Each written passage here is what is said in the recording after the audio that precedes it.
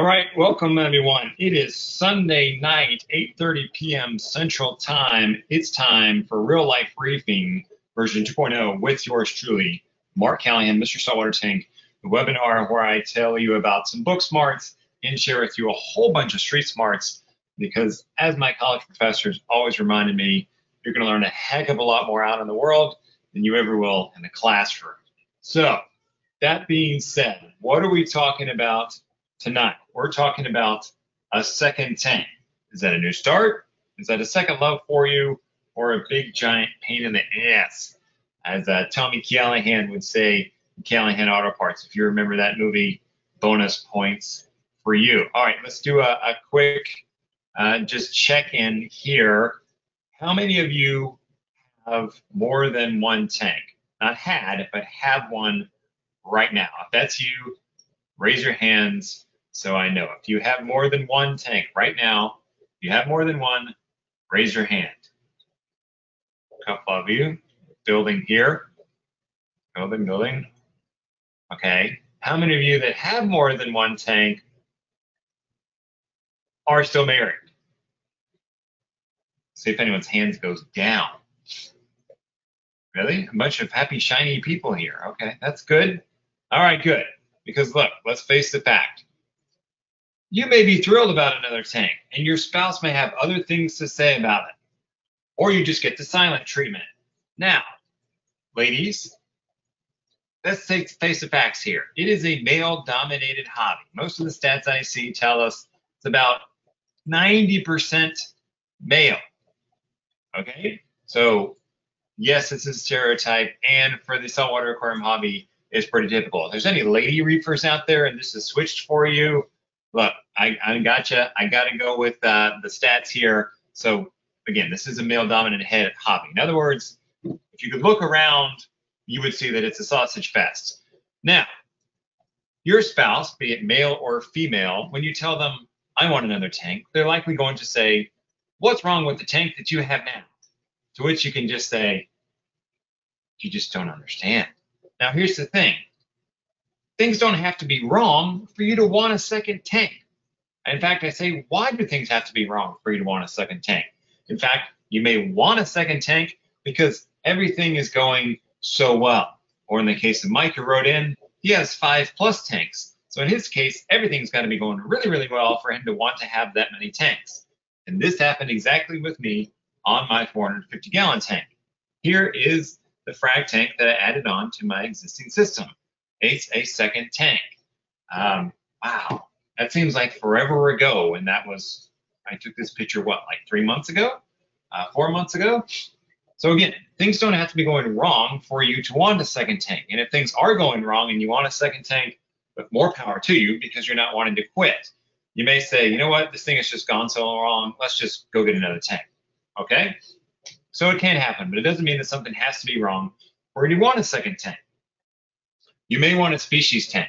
You love the hobby so much that you want more of it. This is happening to me right now with a water box sitting right over here that a client is loaning to me. I will talk about that a little later on this evening. All of these animals are great animals for a species type tank. A species tank being one or two types of species of fish or seahorses or pipefish in here, and that's it. It's really just dedicated to them. It's like their happy place, and no one else really gets to play in that party. It's a great way to create a tank that's very specific for these guys' needs.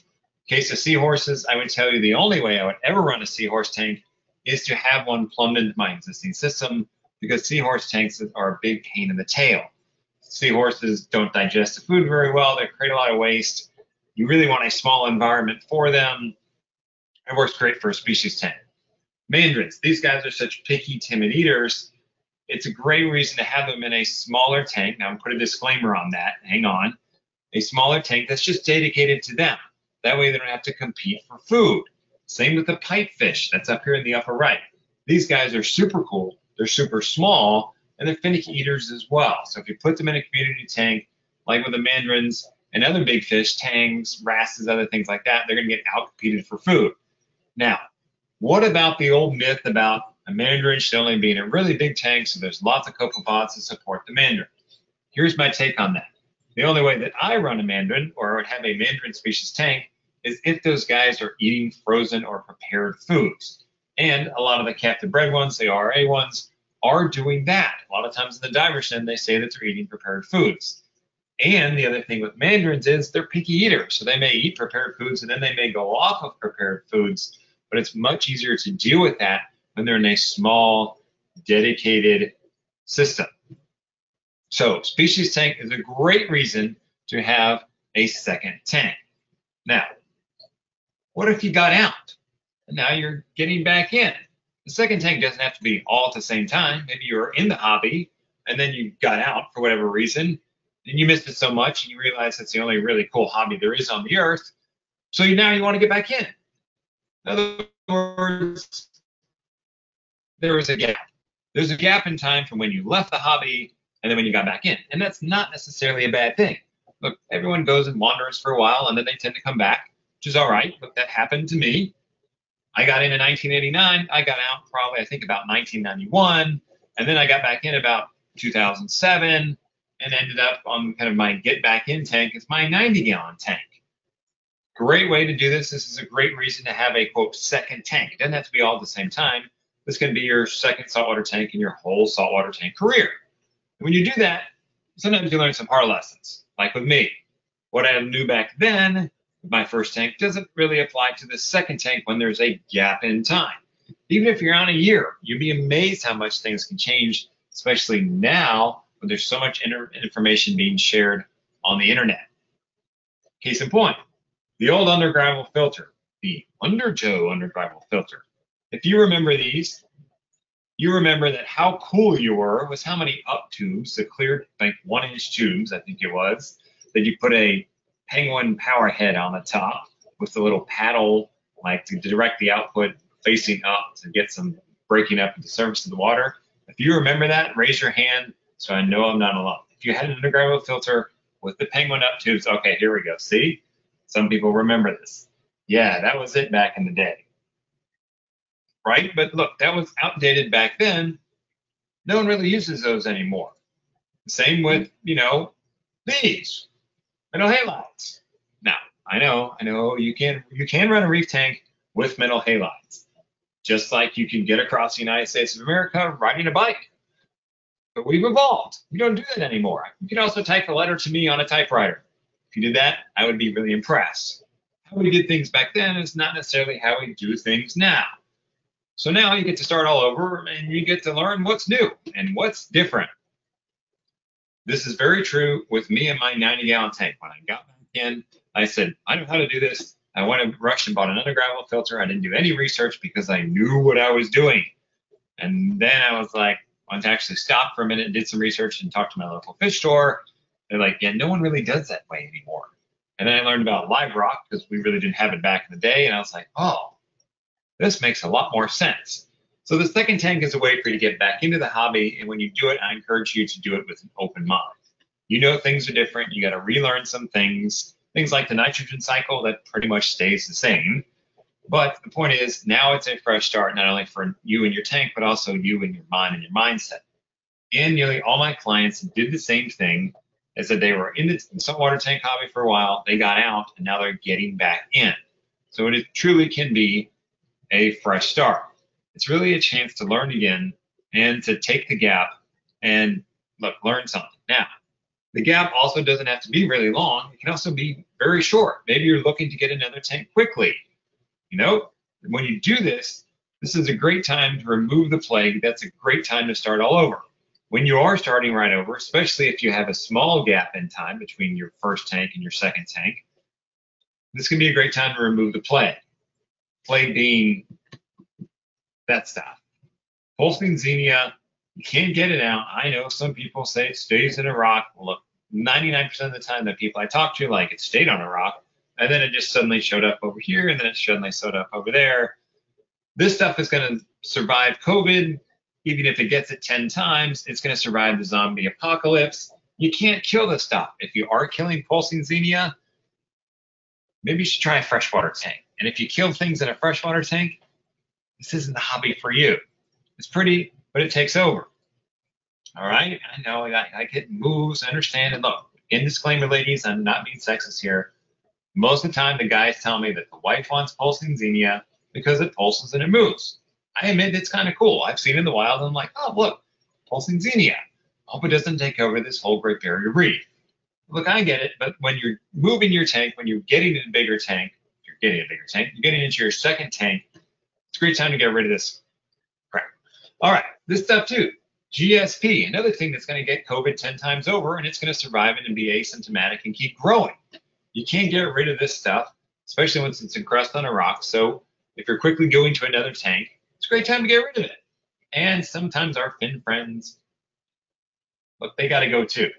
Damsels are really hard to catch. There may be other fish that are hard to catch in your tank, but when you drain the ocean, they got nowhere to hide. They may hide in a piece of live rock. That's easy. You just take it out and you go, you're gone, and you put them somewhere else. So when you drain the ocean, they got no time to hide. If you're quickly going into your second tank, it's a great time to get rid of these things. And you may want to keep some other stuff as well. Now, just talking about livestock would leave out another big piece of the picture. Just going to your second tank, getting rid of the plague as I'm talking about. The gear can be the plague. That undergravel filter that worked for years, and now you know you don't want it. When you're getting to your second tank, it's a great time to get rid of it. Or if you want to get rid of some metal halides. Look, here's the fact. You don't have to tear down your tank or get a second tank to remove metal halides, but I won't tell your spouse. I promise. I won't tell them. It's a great, if you can sell them on the reason for you to get another tank because you have to get rid of your metal halide lighting, look, more power to you. Maybe it'll work for you. Point is, whether it be livestock, whether it be gear, getting into your second tank is a great time to just get rid of it and move on because you're smarter now. You can get rid of all that junk that you started with in your first saltwater tank because you were just trying it out, wanting to see how it goes. Like, I'll just buy some cheap stuff. I'll start small and see how it goes and then decide if I want to go from there. Case study. Check this bitchin' saltwater tank count. Now, nothing wrong with this. This can work. This is just for an example. Off Craigslist in my local area. 20-gallon saltwater tank. It's got a straight up power head on there, a hang-on back filter, looks like some Texas holy rock and black sand. Can it work? It can work. But you know what? It happens to all of us. This person should be in this webinar. This tank, it says freshly built. Next line, decided to go bigger. Boom! It happens to everybody. This person should be here listening. Maybe they are listening to this talk. You're just down the road from me. Okay, what am I talking about? I'm talking about upgrading. Everyone's favorite topic, getting a bigger saltwater tank. I can speak to it. I've done it several times. I'm doing it right now. Your second saltwater tank can be an upgrade. And look, we always hear about bigger can be better. You don't have to have a huge tank. You can be going from a 30 to a 60. It's going to be better. The point is, make your upgrade worth it. Look, don't just go small. Here's an example. 55-gallon tank, the tank that everybody has had. And then you want to go, I'm going to make a big upgrade. I'm going to make an upgrade to a 90-gallon tank. It is also 48 inches long. Here's the thing. So you go from a 55 to a 90, it sounds like almost double the water volume. But when you set the new tank there, it's going to look a little bit bigger, but it's not really going to feel that much bigger. If I'm going from a 55-gallon tank to a 90-gallon tank, if you're considering that, here's my advice. Don't do it. Go bigger. In this scenario, if I was going from a 55, I would go to a 180. That may sound like tons more water volume. It's actually not. 180 gallons is a nice, what I call small, big tank. To me, it's like the break into the bigger tanks. It's 72 inches long across the front, which is a lot more meaningful for your upgrade. So if you're thinking about upgrading for your second tank, or you're thinking about your next tank, the point is, don't just think about water volume, think about dimensions. You're going to get a heck of a lot more out of a 72-inch long upgrade from 48 than just going from 55-gallon to a 90-gallon tank. Here's the thing. We've talked about this a lot. In 6 months, it will feel small. My experience tells that with me, myself, and talking to all my clients. Nearly every one of them, I put in their tank day one. They're like, this is great. I've got all this space. Within 6 months, they're like, yeah, doesn't seem so big anymore. It happens every single time. So make your next tank worth it when you're going to make the jump. Make your upgrade worth it. I will say this, I've said this almost every week because I want to drill it into your heads. If you're making the upgrade, make the upgrade worth it. All right. Now, not everyone is upgrading or getting a second tank and losing the first tank. You may want multiple tanks, like Mike. He has 5+ tanks. Mike, if you're single and you're looking for a special lady, and if you're a single lady on this webinar and looking for that special guy who's into reefing, you two may want to talk. Here's the thing about multiple tanks. One becomes second best and gets ignored, and that's when it's a pain in the tail, especially if one is much smaller or an all-in-one. We'll about that in a minute.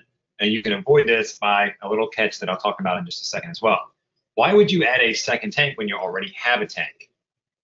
Now, here's the thing. If your spouse isn't into this idea, you may want to take notes on this. A species tank. A great way to run a species tank is to tie it into your existing system. Or a frag tank, because things are going so well in your saltwater tank that now you want to cut coral and grow it out in a frag tank, or you want to give it away, or maybe you want to sell it. These are all great reasons to add a second tank or more to your existing system. The point here is absolutely whenever you can, by far the easiest way to do this is to tie it into your existing system. This will make your life very, very easy. But even if you have to go under the house and drill some holes, crawl through a crawl space, punch out some drywall to do it, to run a pipe, do it. It will be worth it. Do it. Do it. This is what I did with my frag tank. You can see here's the water line. This is the intake line. Let's call it the return line for the tank. Coming in here, this is just teed off my main return line going into my 450-gallon display. So this water is pumped into this tank from my sump, and then it drains into my sump as well. I just added water volume to my existing system. I don't have to have any special gear in terms of skimmers or return pumps or top off for this tank.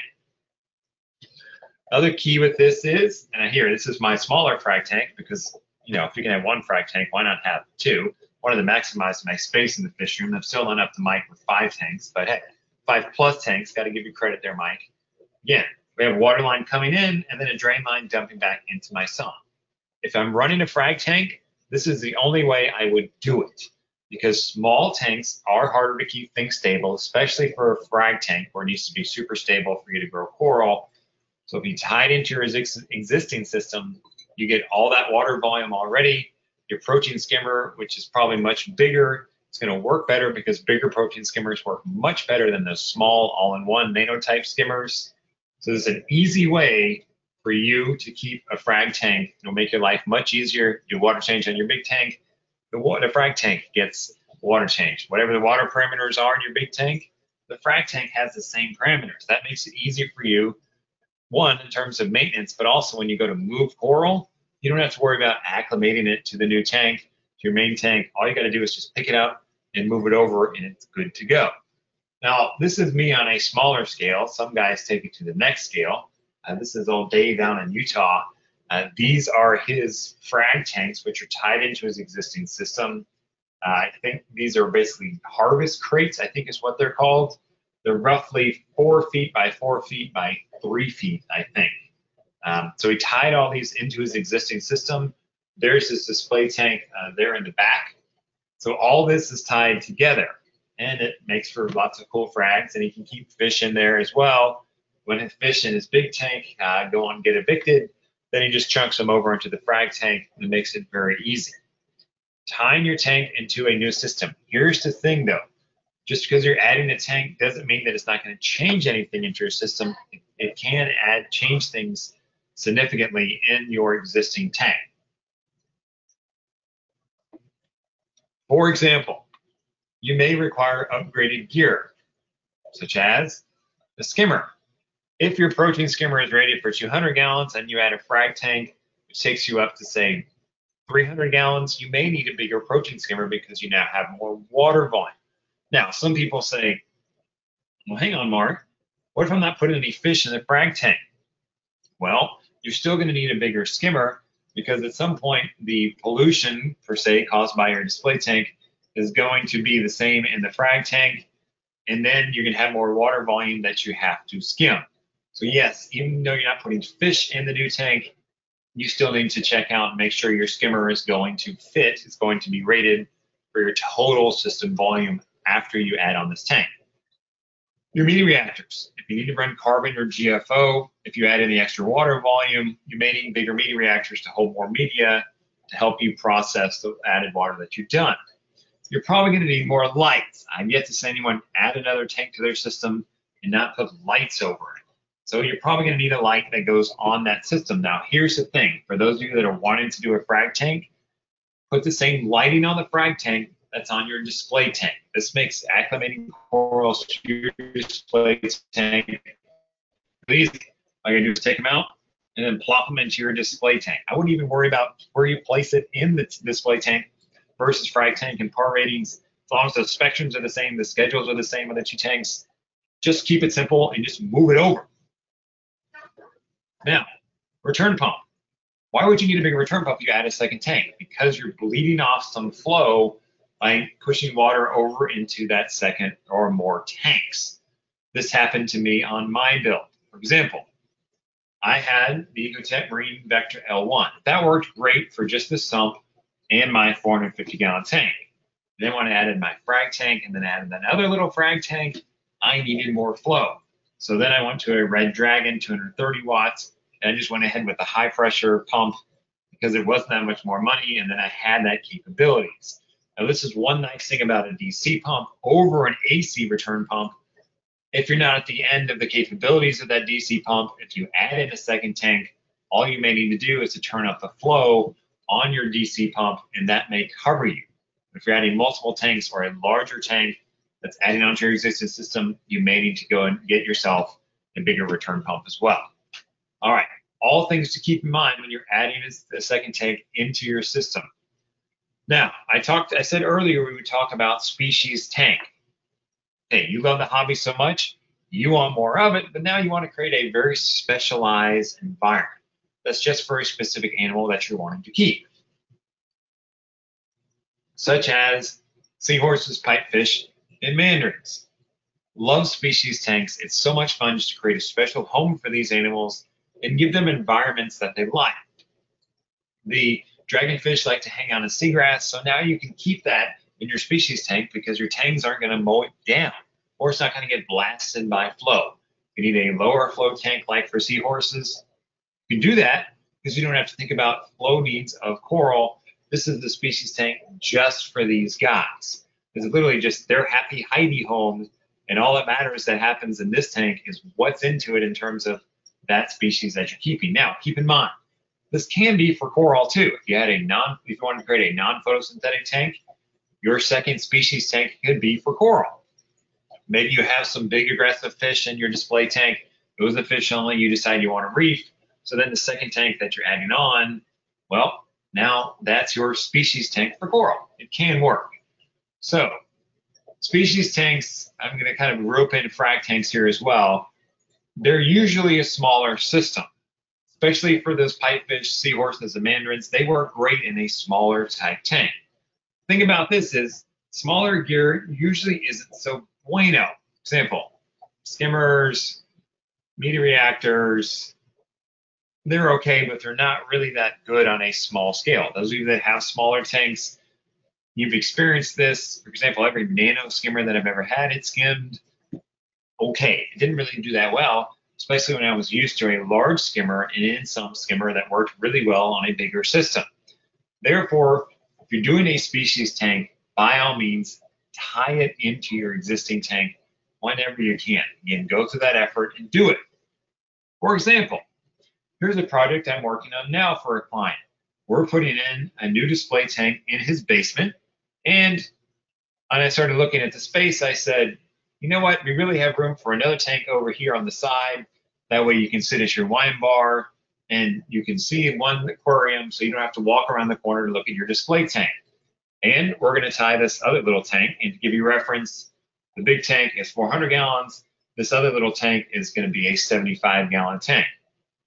It's basically going to be a clown harem type of tank is the current idea, but it's tied into the sump between them, so he doesn't have to do any special water changes on that smaller tank. It's all the same parameters throughout the system. It keeps it really, really simple, which is really great advice, even if Dwight's not so much into it. Keep it simple, stupid. I say this all the time. Look at something, design it out, and then look at it and go, how can I make this easier? Easiest way to do it, step one, is to hide into your existing tanks. Now, not all of you may be able to do that. I understand, it doesn't work for everyone. And if that's you, you're going to have multiple separate tanks. Yikes. I say that especially from experience right now because I have 1, 2, 3, 4 of them in this room right now. They're all separate tanks. None of them are tied together.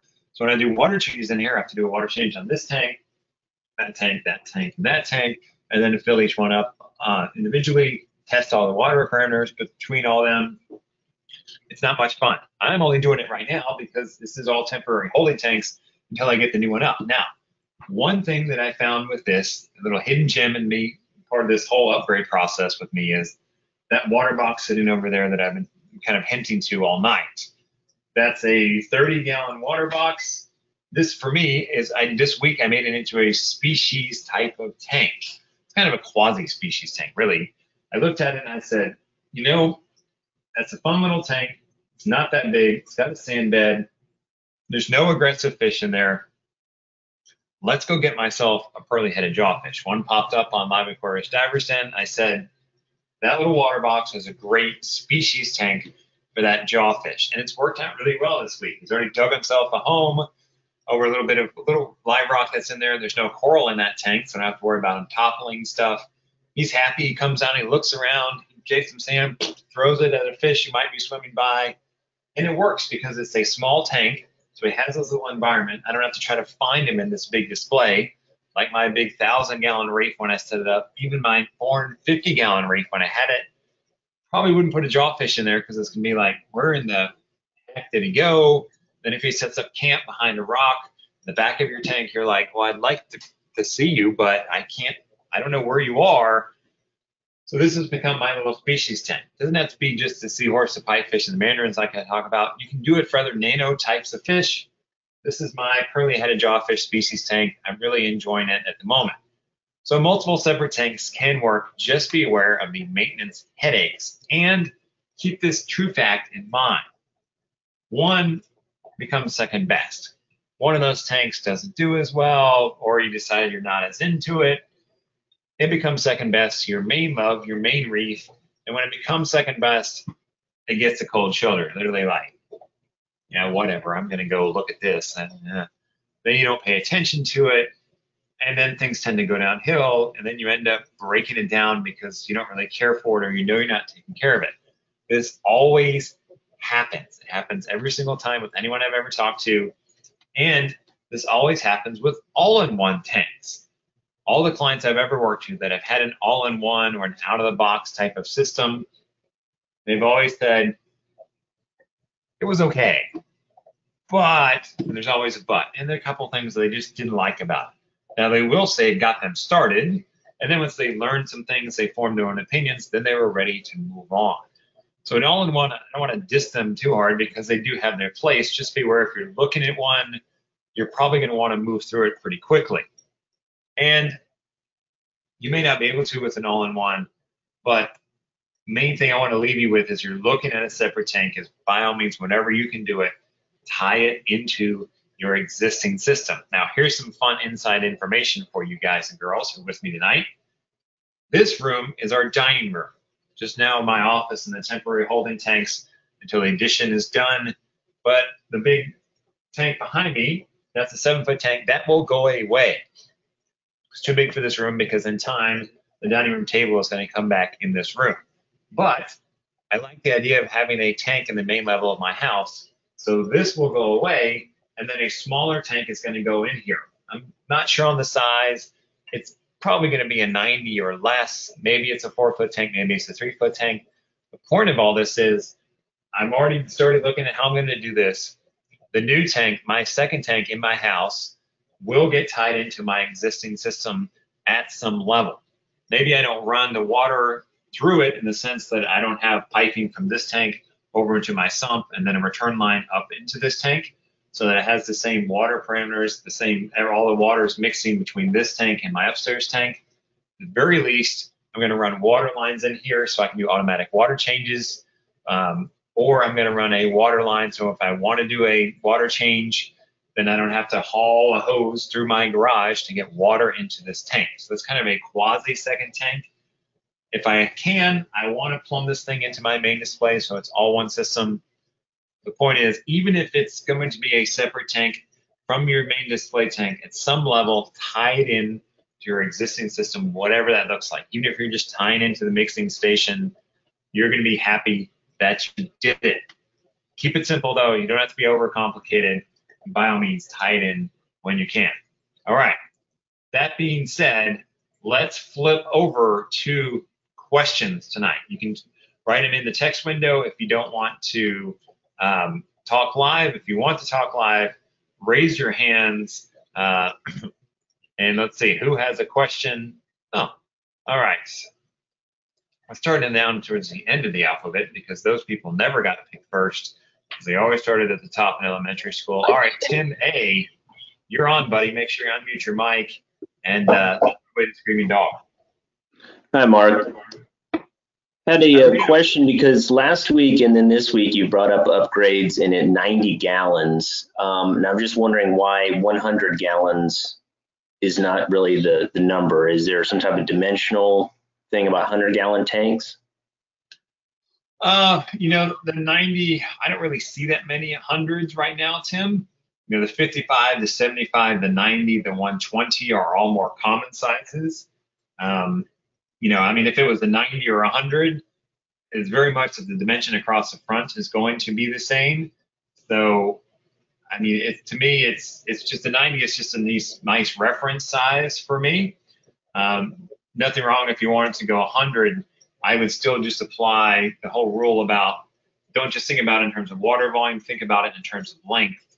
Make the length on your second tank bigger, significantly bigger, so that it's actually worth it. Nothing wrong with 100 though. There's 100 and 105. But again, think about it more in terms of dimensions. Then you think about your next tank as in terms of water volume. Dimensions are more important to me than water volume. Great question. All right, while we're down here, let's take Tim. Tim L. Have at it, buddy. Are you with us, Tim? He's unmuted himself. Oh, his hand's back up. Yep, that's you, Tim. All right. Tim seems to be having audio issues here. We'll jump up to the top of the alphabet. Those people always pick first. All right, Bruce. Bruce, have at it. I can't talk. Have at it, Bruce. Take it away. Oh, hi, Mark. How are you doing? Well, how are you? Doing well. My question actually isn't so much about having an extra tank. I already have 3 of them.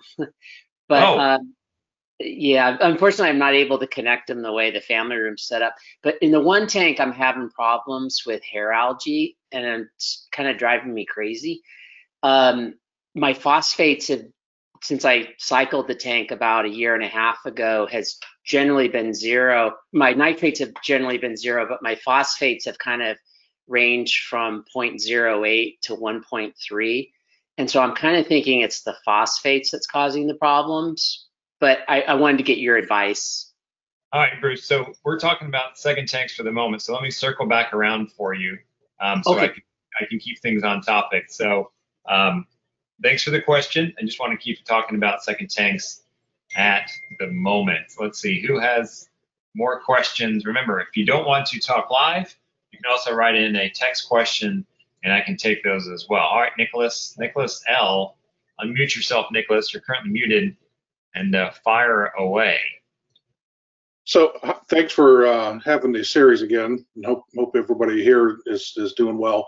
2 questions for you. One related, if your second tank is connected to that, what what can you do as far as sizing goes with an existing sump? Can you double the size of the tank on an existing sump? I currently have a 300 with a Bash C 60. And I was thinking about adding another tank similar size, just a longer one. Is that possible, or would I really need to upgrade that sump? The other is I have a question about quarantining dragonets prophylactically to get rid of ick and velvet, and how to do that trying to feed them pods. Okay, so let me talk about your second tank question, and then Nicholas and last guy I talked to as well. If you fire your, let's call it off-topic questions for the moment, off in the text screen, that way I can make sure that I get to it as well, and I don't forget about you. So, but let's talk about, Nicholas, let's talk about, can you add on a tank, and then what about your sump? So the thing about it, I see a lot of people, mistakes made about sump is they just think about, I need so much water volume in it. The size of the sump for me and a lot of my builds are mostly dictated by what's going to go in it in the terms of protein skimmer, amine reactors, and then the return pump. Now, if you're adding another tank onto your system, you have to think about, are you going to need a bigger protein skimmer? And when you need a bigger protein skimmer to handle more water volume, they very likely get bigger in size. Now, you may get lucky and they just go taller and not that much wider, but you need to see if that new protein skimmer, if you even need one, will fit in that existing sump. If your new gear that you need for what you're adding on will still fit in your existing sump, look, have at it. Keep the sump that you have. You don't need to get a bigger sump just because you're adding more water volume. It's more about what are you putting into it that's going to maybe dictate more gear that therefore won't fit in your existing sump. I see a lot of people make mistakes thinking a sump has to be a certain size in terms of water volumes. Water volume sump size in terms of water volume to me is really secondary. I think more about what space do I have, what needs to go in it, what size do I need for like the skimmer chamber, and then do I need extra room to work with? I mean, a lot of my sumps, I couldn't even tell you how much water volume is in them because it doesn't really matter. It's more about what's got to go in them and do I have the physical space, because you can't mess with physics. That's how I think more about a sump. So your question, if you need more gear, will the new gear that you need for the bigger tank that you're adding on still fit in your sump? If so, run with it. All right, Jeff D, you're up, buddy. Have at it. You gotta unmute yourself, Jeff. There we go. I figured out how to unmute. Cool. All right. So this comes from the picture that you showed of that first frag tank that you added on in. I noticed you had one of the Neptune flow sensors on it. I'm going through putting a new build in my house right now, and I've seen mixed reviews. Yep, that exactly. Going to have my main display as a 220 and then a frag tank in the basement. Sump will be in the basement as well. What has your experience been on those flow sensors? People have said that they will restrict flow, that they get clogged and become a failure point. You have one on. Love to hear your thoughts on it.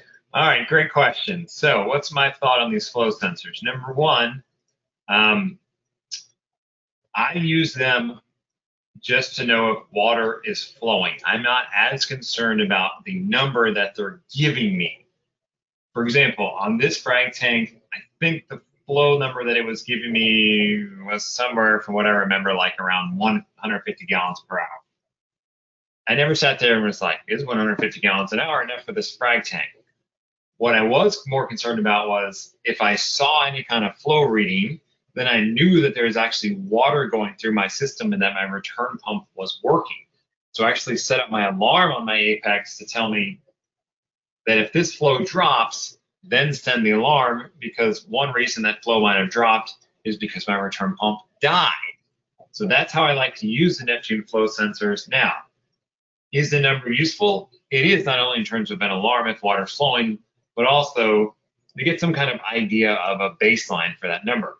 If it's 160 and then 150, like, okay, there's some variance in these things. If it goes from 160 to 80, either the flow sensor is getting clogged and getting dirty and it needs a cleaning, or maybe there's something wrong with your return pump and it needs a cleaning.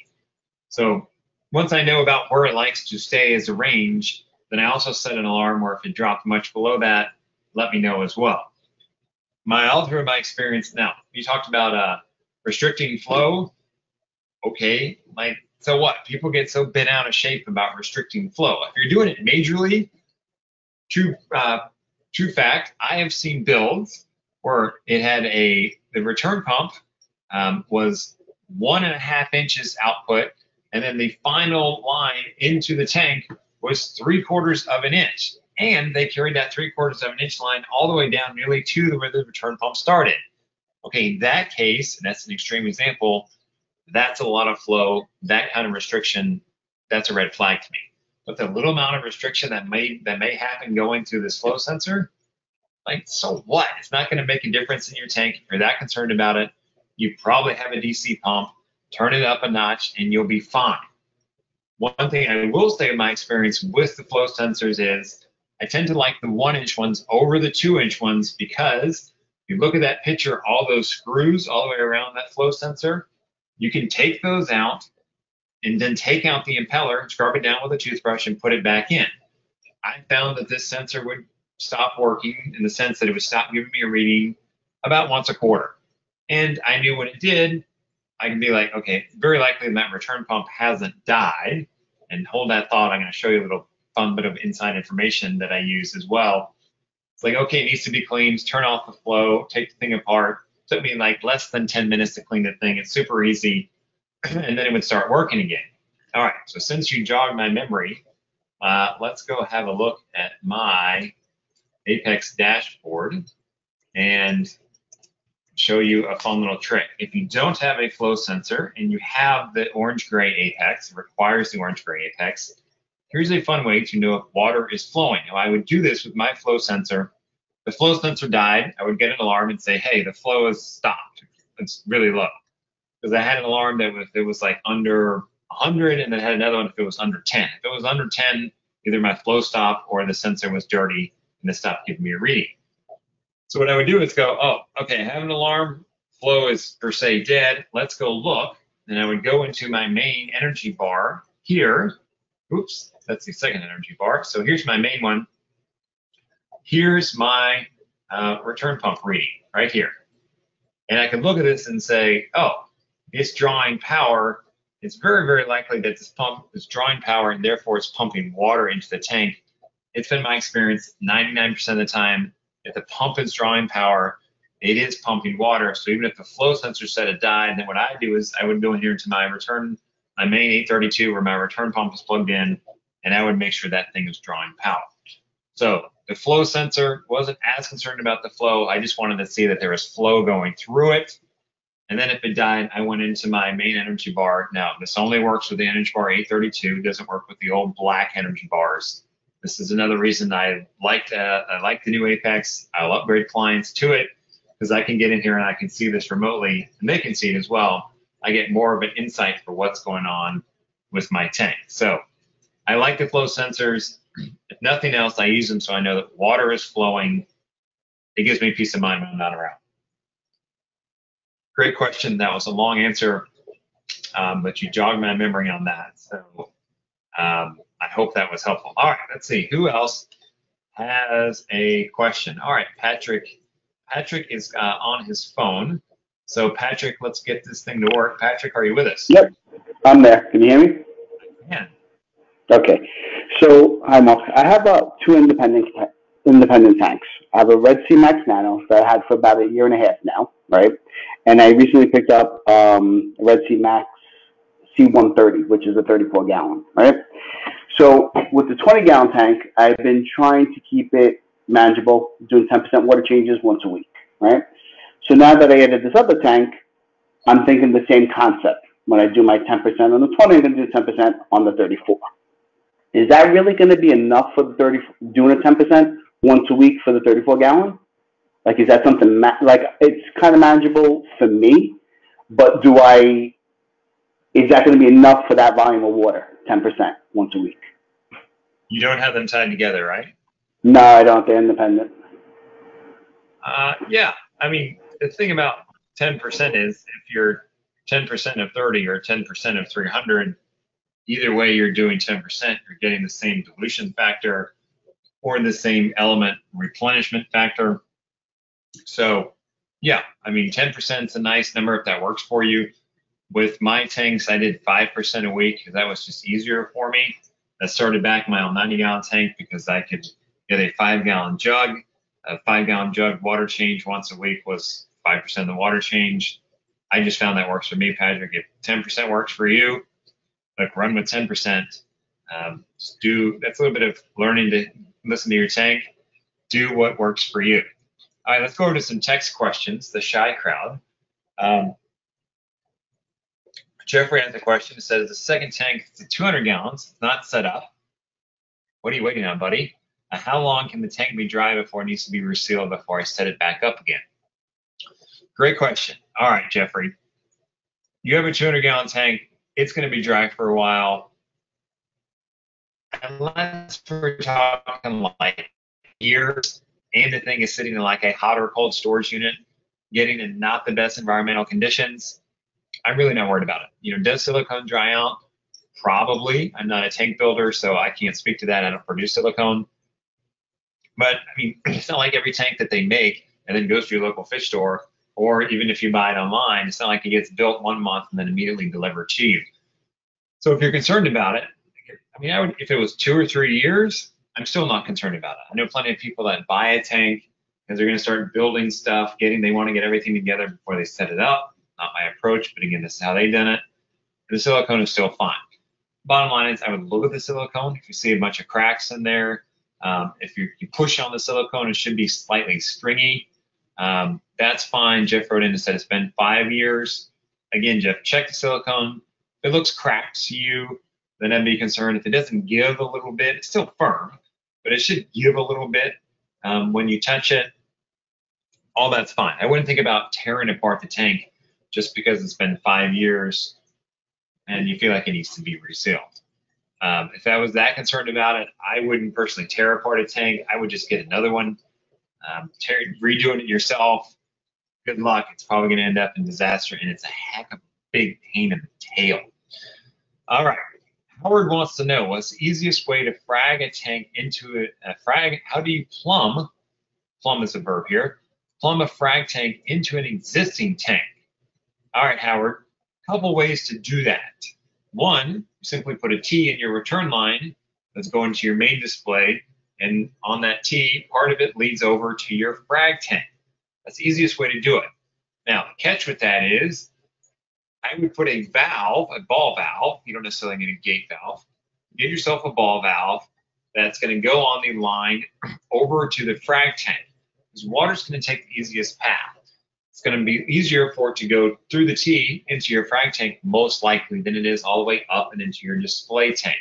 So you may need to restrict water going into the frag tank. And you do that with a ball valve therefore you get enough water up into your display. And you may not want all that force of that water coming out from your return pump going into that frag tank. So it gives you some flexibility by simply putting the T in and then putting the ball valve. Now, you may not have enough flow on of your return pump. You may not want to take that plumbing project on.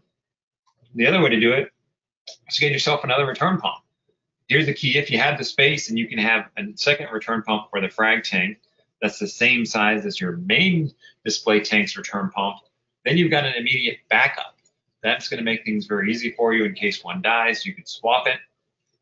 The key here is get them DC, because you don't want to blast 2,000 gallons an hour to your frag tank like you might be blasting 2,000 gallon an hour into your display tank. 2 easy ways to do it. If you really got some plumbing skills and you have the capabilities, you can have your main tank drain into your frag tank, but then drains into your sump. Chances are, if you're that skilled, you got that much capability to do it, you're probably doing pretty much a rebuild as opposed to just adding on a second tank. Good luck with the frag tank, Howard. They're always fun. All right. Eric had the same question. All right, Howard. That's how I would plumb it in. Let's see here.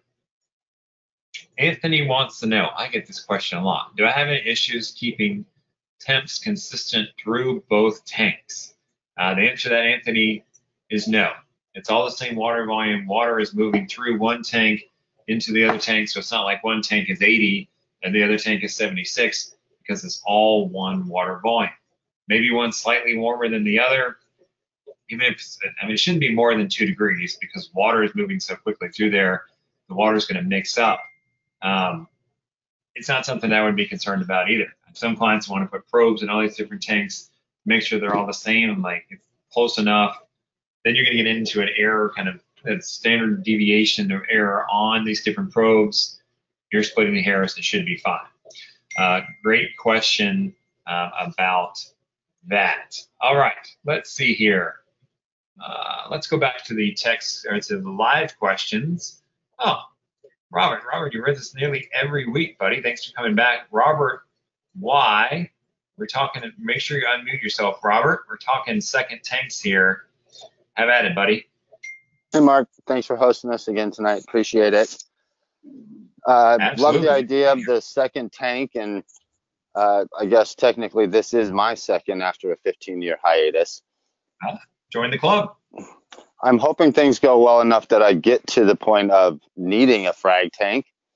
I'm not sure that I'm going to be able to plumb it into my existing system. It's a possibility if I go down to the basement, which is where I'm bringing my question. I live in rural Maine.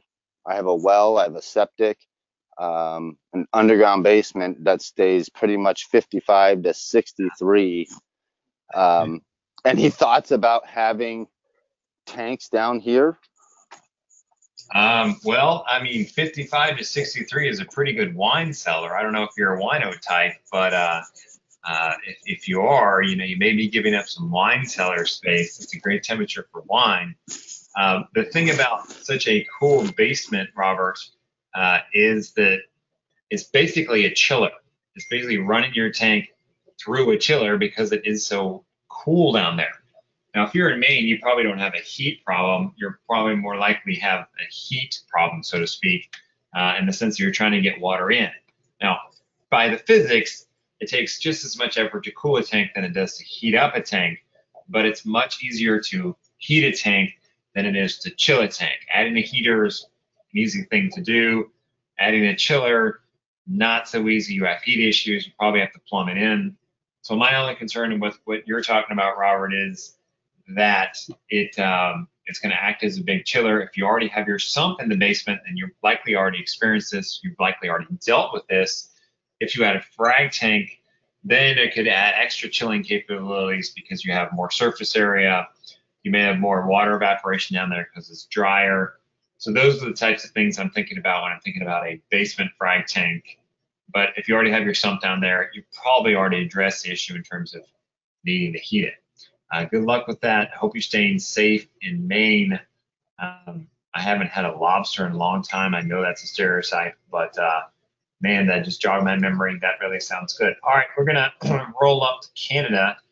Scott B is holding down the fort for the Canadians tonight because Simon is MIA. All right, have at it, Scott B. Evening, Mark. How are you, sir? Doing good. Getting lots of yard work done with some nice weather finally. Yard work? It's only May. You guys are out of the snow in Canada? Yeah, Sandy actually got a suntan today. She's burnt. Oh, geez. All right. Well, let's talk fish tanks. What do you got going on? Oh, just thought it might be beneficial for listeners as well. But on the quarantine tank aspect with, second tank, but particularly the frag tank, we talked about this a bit, but the need to separate a quarantine frag tank, and I get obviously you want to have that plumbed in your whole system, but could you maybe talk about the equipment one would need and how to best plumb your frag tank so you could make it in a way independent, standalone, if when you want to quarantine some frags you might get in? All right, so let's talk about the quarantine frag tanks. Keeping a quarantine frag tank or a quarantine tank for corals is a whole different ball of wax than keeping a quarantine tank for fish. Fish quarantine tanks can be very basic because fish don't need a lot, especially compared to corals. With corals, you need to keep your water parameters very stable. They can be harder in a smaller system. You need to have good water quality, so you're likely going to need a skimmer, a media reactors to do that, and you're going to need better lighting. So it's a whole different ball of wax. So if I can have a quarantine system that's frag quarantine system tied into my display tank, there's a give and take here. One, as soon as you tie it into your display tank and any water runs through it, it's no longer a quarantine tank. Now, it may be quarantine in the sense that a frag needs a place to recover, you need to get it away from a nippy fish. That's a different definition in my mind of quarantine. Quarantine, like we're all going through right now, is separate, isolated, don't touch, you can look, but that's it. So if you're plumbing it in, then you're losing that aspect of quarantine. But what in your case, if you wanted to make a quarantine frag tank, a quarantine system for coral that goes into your display tank, and then you can take it offline? How would you set it up so that it can still be as stable as possible? Well, what you need to do then is build your quarantine frag tank, your quarantine coral system, as a true standalone system. You say, if I turn off the flow, the in and the out from my main display tank, this system needs to stand on its own, ready to go. So that means to me, I'm going to have a protein skimmer. I'm going to have a media reactor, even if it's just one.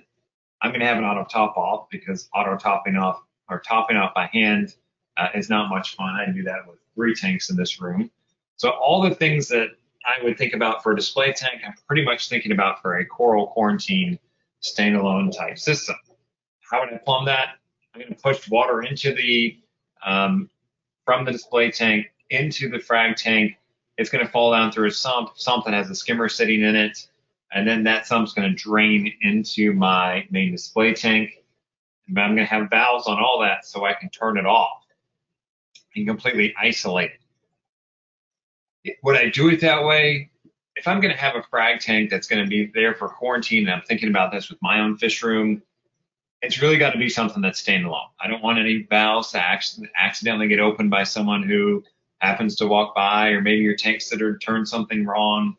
So I want that thing to be completely separate in every sense of the word. And then when I'm thinking about that separate system, whether I'm going to plumb it in or not, it's got to be basically its own standalone system on its own. It doesn't have to be anything else.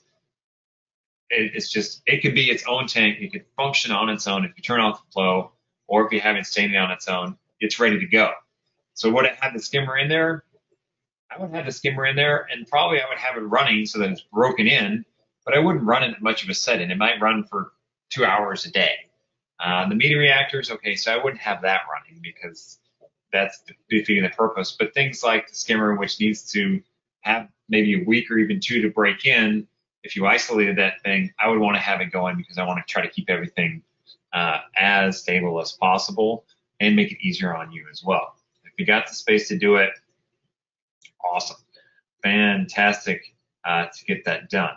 All right, let's see. Let's take one more live question, and then we'll do one more text question. Now, for Nicholas, you had a question about quarantining dragonets. I'm going to keep this on topic, Nicholas, so why don't you do this? Email me your question because I want to answer that. I want to get you answered. And then someone earlier had a question about hair algae. Make sure you email me that as well so I can get you handled. I just want to keep it on topic tonight. Let's go to Bruce. Bruce F., you're live, buddy. Oh, hey, Mark. I was the one with the hair algae question, so I can email you if okay, that great. helps. Thank you. All right, cool. Thanks for reminding me. All right, let's see. Let's see. CJ. All right, CJ Jones, talk to me, buddy. Are you with us, CJ? I'm here. There he is. I'm here, Mark. You got a question for me? I have quite a few questions. I'm a newbie, and everything has been very informative for me. And I know you're talking about second tanks, so I'm going to try to stick with the second tanks for right now. I have emailed you my other questions. But okay. For the second tanks, and we're going to talk about the quarantine. Yep. Is it necessary and good for fish to have a second quarantine from your fish upon getting them from the fish stores and whatnot? Absolutely. Absolutely. Your fish quarantine tank has to be separate. And absolutely, I quarantine anything that comes into my tank. period. You're a newbie, CJ, go back and watch the show. I think it's labeled, here, let's go look. I did a show where I got to eat crow, and let's see, because I didn't quarantine, I didn't used to do it, and then I got nailed by not quarantining. No, sorry, just a minute. Let's see. Hey, nope. I did a show. I want to make sure I get you the title right so that here you go. This is a show you want to watch, CJ. This is me, where I get to go on YouTube and talk about why I'm draining my tank because I didn't quarantine and disease got into it and nuked nearly everything in the tanks. Absolutely quarantine. Watch the show. I'll tell you more about it. And that quarantine system has to be separate. As soon as you plumb in a fish quarantine system or a coral quarantine system into your main display tank, it's no longer a quarantine in the sense of keeping disease out. Then it's just more of a hospital tank, a place for fish to rest, or corals to rest, but they're all sharing the same water. All right, great question. Thanks for the live question, CJ. Glad that everything is helpful. Congrats on being a newbie into the hobby. Lots to learn about, but you're in the right place. All right, let's see here. Who has well, we have no more new text questions. All right, let's take one more live question, and then I'm going to let everyone go. All right, Waleed, you have been having your hand up for a while. You're like the kid in the back of the class, jumping up and down with your hand up. Have at it. Thank you for your support. I want to ask you 3 questions. The first question is, what are the reasons for cyanobacteria in the reef tanks? What are the causes? Because I'm battling with cyano for maybe 1 year. They goes and back and goes by medication. I can remove them. But what are the reasons so I can prevent them to come in the future? So, Wally, do you have any questions about second tanks? I'm just keeping it on topic for now. You can email me your other questions, but do you have any about? Yes, I have a room size 6.5 feet by 11.4 feet. What is the suggested size for a tank for this room? So your room is 11, that's called 11 feet by 6 feet, roughly? Yeah, 6 by 11, you can say. Or in meters, 3.5 meter by 2 meter. I was going to say, the only measurement system that actually makes any sense. All right, so Wally wants to know, I've got a 6 foot by 11 foot room. What size tank do you need? Okay, so here's how I would look at this. Wally, if you had me up for an initial tank build consultation, so I was going to build you a tank, first thing I would think about is, what size do you have in mind? You may have always wanted an 8 foot tank or a 400 gallon tank or a 500 gallon tank. Then I would look at it, we'd lay out some measurements and say, look, you got 11 feet. Let's say you want a 450 gallon tank, for an example. That tank's going to be 8 feet long. So that's going to give you 3, so 1.5 feet on either side. Then I'm going to look at it and say, okay, there's some level of this of, what do you want the tank to do in the room for you? Do you want to walk in the room and be like, boom, fish tank? Or do you want to walk in the room and be like, oh, the fish tank fits nicely into this room? Or maybe you want to walk in the room and be like, there's my little fish tank in the corner, doing his thing, and I have the rest of the room to do something else. That's a preference thing. It's really about what kind of statement or not statement do you want the tank to make. So let's just say that you want the tank to make a big statement because everyone likes bigger tanks. Bigger is better. Then I'm going to start looking at it and going, okay, where do I have to put the filtration on this thing? Is it going to be underneath? Can it be in a fish room behind or in a garage or a basement or whatever? Then I want to make sure I have room for the filtration for what it needs to do, the size of everything underneath the tank or in the fish room and the other room. So I then have to start thinking about, maybe we want a big tank, but we don't have the capabilities to put the filtration somewhere else that would need the necessary equipment for a large tank. Or if we do put it underneath, realize that you're going to have to be crouching down. You may have to be doing a water change that way. It's not necessarily bad. It's just a given a tank. These are all the variables I start thinking about when I'm laying out a tank in a room. And the other thing I like to do is say, okay, let's talk about it all here. this over here is catching my eye, or let's just change this thing and put it over there. I'm always brainstorming things with clients when I come and visit them. So when you maybe think about putting it on this wall, don't be afraid to turn around and think about it, put it somewhere else. When you're just planing it, it doesn't cost you anything. Play with different scenarios. Don't just think about putting it in one place. And you got 11 feet by 6 foot room, but you got space, man. That's a nice size. I mean, 6 feet isn't necessarily that wide. So while I like 3 foot tanks, that gives you 3 feet of sitting or standing area.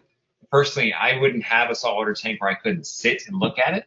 Standing at it and looking at it is okay, but I like to sit down at things and really sit there and take it in.